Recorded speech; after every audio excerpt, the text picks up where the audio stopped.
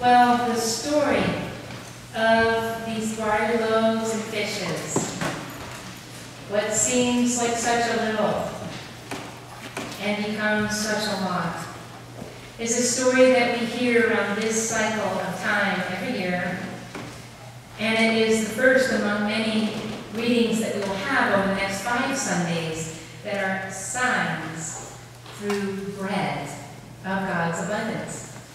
And all the ways that this image or symbol of bread arises, this one has a story underneath its symbolism that is worthwhile to lift up for a little bit. First, we know that it is foreshadowed or mirrors, it's been written to mirror the Old Testament reading we heard about how there's a little bit of bread that's passed around by the prophet, but all are satisfied.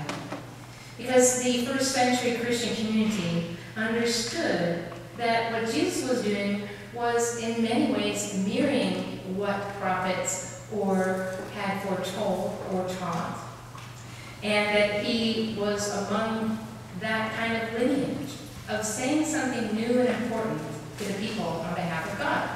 Which is why it was a bit confusing for people. Is he a prophet? He's kind of acting like one. But is he the Son of God? Is he the Messiah? He might be kind of acting like one, but not quite. And whatever mold they try to put him in, it's not quite the right one. Even their expectations of what a Messiah should do and become the next king, he is eschewing. He's not meeting their expectations. And in fact, all the ways that he is representing what he's calling his people to do, specifically the apostles and those who will follow him to do, is in shadow of this Passover that is coming. Because the Passover being referred to in the Gospel is not too long ahead of him, and it is the Passover where he goes into Jerusalem and ultimately dies. In that shadowing in this, there's a very important message to the community of people being left behind. It's no accident that when fragments are gathered, they fill 12 baskets. The 12 apostles were understood in the early church as carrying the remainder of the teachings of Christ and the memory of that first community. And it is through taking that narrative and story forward, recognizing that the apostles are to do what Christ was doing, that brings us the ability to be Christians today. That those 12 folks, and yet we also know that there were men and women that were part of that apostleship, that are part of our legacy and what we, in our times, are asked to carry and be and do for the community. It is about far more than bread. In that image of the body of Christ, we are a piece of that body, a piece of that unified bread that is far more than bread. When we come forward to receive communion every Sunday, and we get just a little bit of bread and a bit of a sip of wine or grape juice, when we're doing that, there is a symbol powerfully drawn forth in our communion with Christ that reminds us that our food for the journey, what we are taking, this ongoing pilgrimage through time and generations, is not only are we to be fed by this, but to go forth and by this symbol, by our relationship with God, feed others. Now, the sabbatical period, as I mentioned in the announcements, the sabbatical for our parish includes all of us. We're all going to be engaged in some study, reading, reflection, and invited again and again and again into special events and discussions and activities that a very special group of people have been preparing to do with you. And even though you might wonder what we started this sabbatical a few months back, well, what's been happening since then? And what's been happening is that quiet preparation that takes when the bread is rising. And that rising bread is a group of people, the Stewardship and Sustainability Leadership Team. Because the theme of this sabbatical that we are on together is stewardship and sustainability, year-round investment in our holy currencies. Just like the apostles and Philip and others used to say, how are we going to feed all these people? Because all they were thinking about all the time was just the money aspect of that. How are we going to feed it? It takes 6 months' wages. And Jesus, it has the last thing on his mind is money. It is only one currency. We have a song. We are doxology. Praise God, from whom all blessings flow. And that blessing from God is far larger than money, just like the symbol of bread is far larger than bread.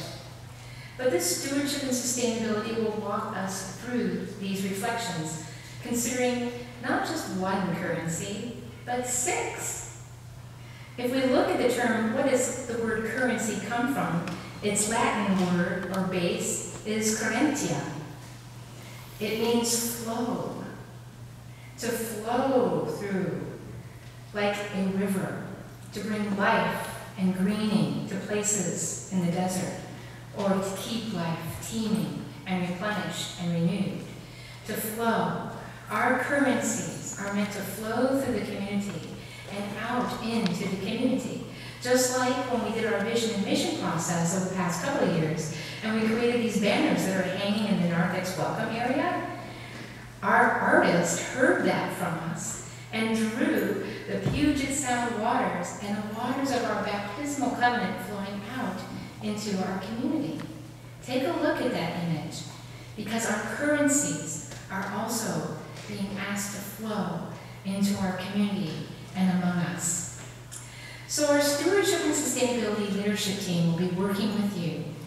And among those people include Katie Prettyman, Alan Hicks, who is in formation for ordination, John Heberlin, who serves with our music ministries, Andrea Lafredo, who serves on our vestry, Evie Beard, who is the chair of our endowments and coordinator for our business group, and Gonzalo Canseco, who is our senior warden. All of these people, then, are here with me today to share with you a bit of a taste of communion, if you will, on these 6 holy currencies. The first currency that flows throughout the community that we will reflect upon is the currency of leadership. Currency of leadership, will you come meet your people?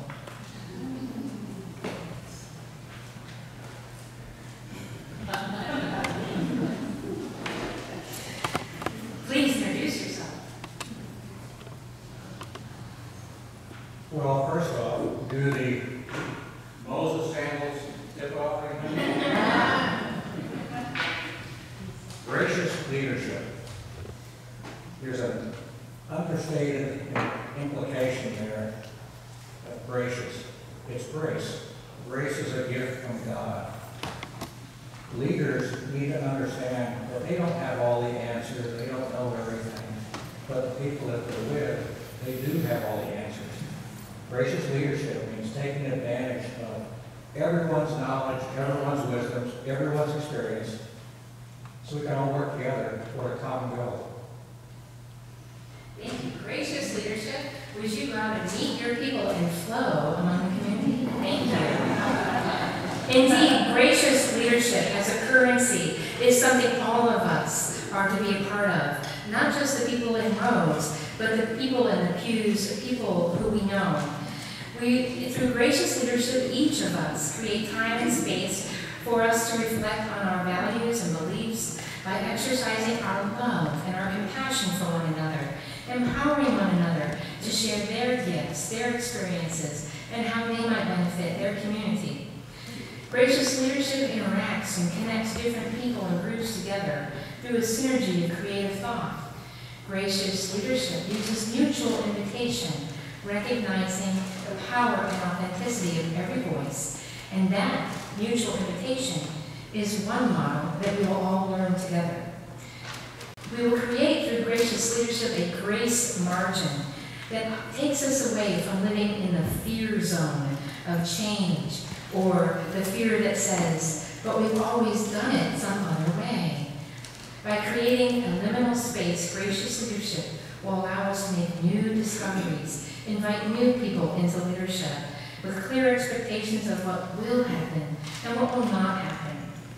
Through spiritual leadership formation, we will together reflect in Scripture and reason and tradition. The second currency we'll reflect upon that already flows through us, but of which we will become more aware, is the currency of time and place. Currency of time and place. Will you come and meet your people?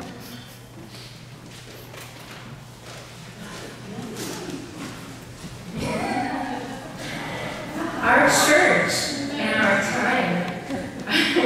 Currency of time and place. Would you like to introduce yourself? Yeah, this is really easy to do.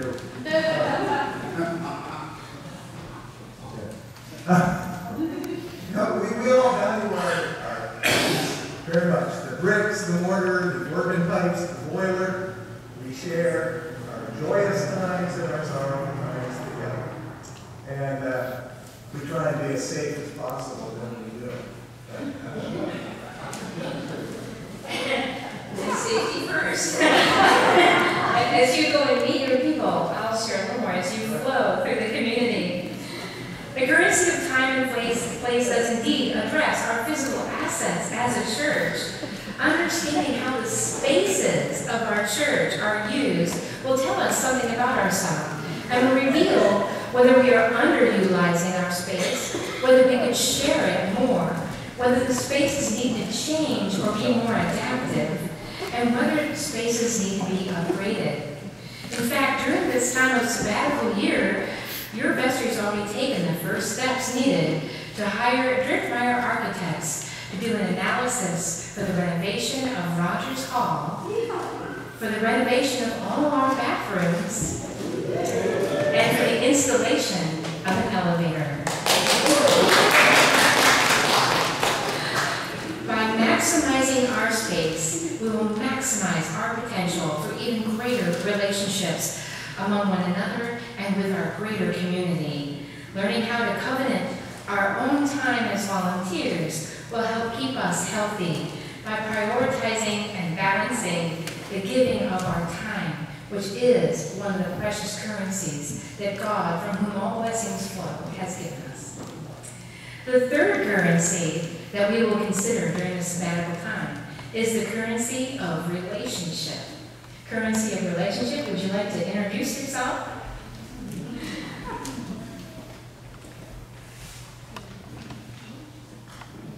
So not to pick favorites, but the relationship currency is my favorite. Because it was the thing that really drew me to Trinity when I first started coming here.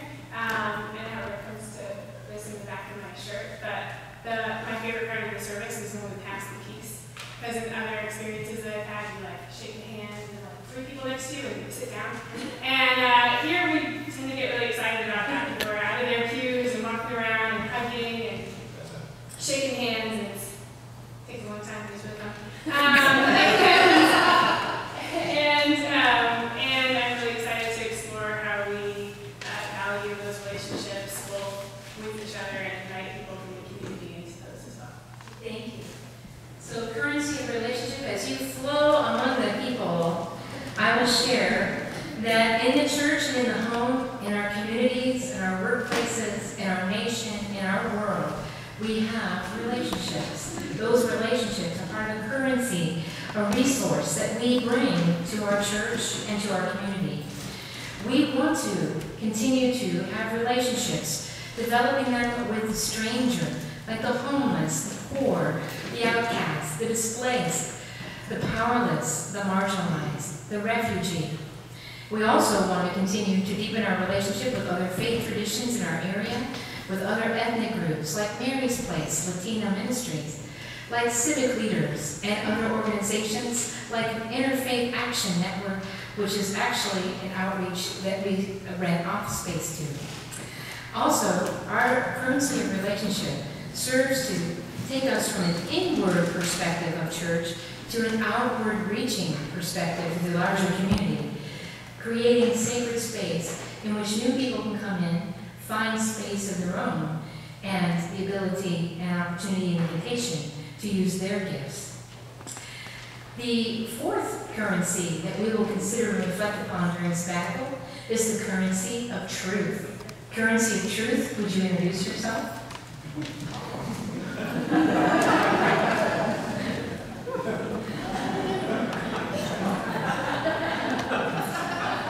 Thanks for allowing my testimony will be the truth, the whole truth, and nothing but the truth. So help me God.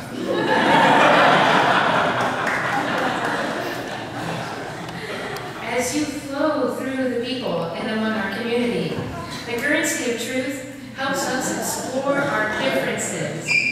It is vitally important as the way that we hear different perspectives and create opportunities to share our own unique stories and encourage the stories of others, to listen and hear with passion, a passion that then may move us to social action. We must actively seek stories of truth, explore our neighborhood, identify its needs and the needs of all our communities, engaging both our hearts and our minds in reflective listening and action.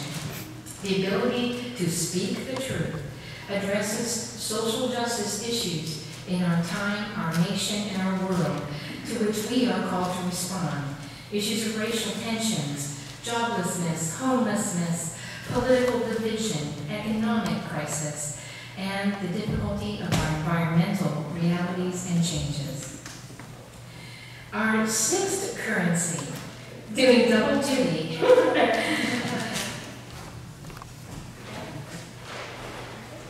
is the currency of wellness. Evie Beard, who serves on this committee now, is not able to be with us because she's doing exactly that, wellness with her family time. But the currency of wellness, our Evie, who wearing her name badge, is dressed as a nurse. The most important thing about this, as the currency of wellness flows throughout our community and says hello, the currency of wellness is lifted up especially within this Sabbath time. The very notion of Sabbath from our Old and New Testament is intended to be holy time, a time that is set aside and made intentionally different from any other time. It is a time that's supposed to take us out of our usual patterns, our usual way of doing things. All the way that we do things over the next several months will be different. If you're disturbed, you probably should be. Because Sabbath invites us to an engagement of the whole community. It's not just me that's going away to study. It's you that will be invited again and again by the leadership team to do this reflection and work. Through Sabbath time, you'll be asked to engage in dialogue, asked to take on responsibility for your community's wellness. Through your volunteerism, you'll be invited to think about balance and the cycle of grace that flows throughout our community that includes physical, social, economic, ecological, and spiritual wellness. Through the currency of wellness, the human community itself seeks Sabbath, and our question becomes, as a faith congregation, how do we provide Sabbath for others? By learning respectful communication guidelines, which our leadership group will teach, you will be invited to write and join into a community covenant for wellness. And finally, our sixth currency that we will be asked to consider throughout our sabbatical time is the currency of money. Currency of money, would you come and introduce yourself?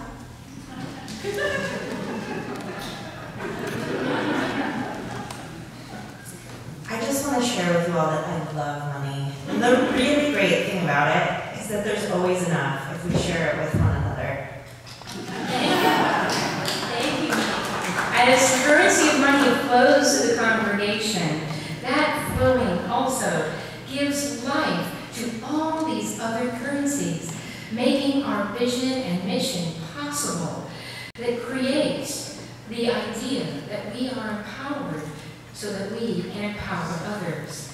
We don't make money, God made us. We are the currency. We are the bread. We are the wine. We are the body of Christ. Through us, we are to be part of the flow, to the living water of the Holy Spirit that brings life. Because when released, Money mobilizes the entire cycle of blessing. If money is buried, it has no value. If it is not used, it cannot help others. Raising money in a capital campaign will fulfill our community vision and expand our hospitality towards those who need the Sabbath we can provide. When we create our annual budget next year and going forward, we'll be reviewing that budget in the way that we have considered all these currencies, because together they reveal our purpose. We must move from the idea of scarcity, oh, we can't do that, to the idea of God's abundance. We can and we are doing that. I ask your thanks for all God's currency.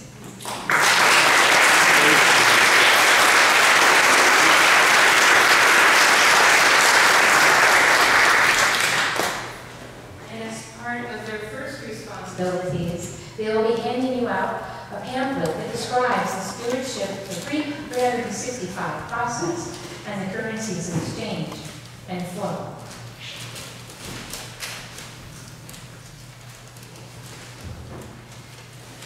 As Christ asked his disciples to gather up all that the people had, through Eucharistic communion, we're reminded that after we do that gathering, we are meant then to share will be a gathering. In the Stewardship 365 program, we are one of the first parishes in our diocese to look at long-term sustainability, to think beyond short or long-term strategic planning, to think into a way of how do we contribute to a sustainable model of parish life. There is an abundance of these.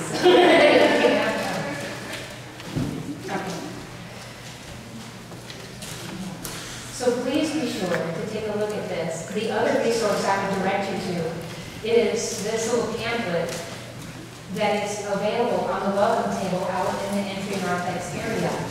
This little one-page back and front pamphlet tells you about the parish sabbatical and the work that I'll be doing during some of that time. And so take one of these with you too, or look at it if you'd like to, and we'll be happy to get you as many of these as you'd like to share.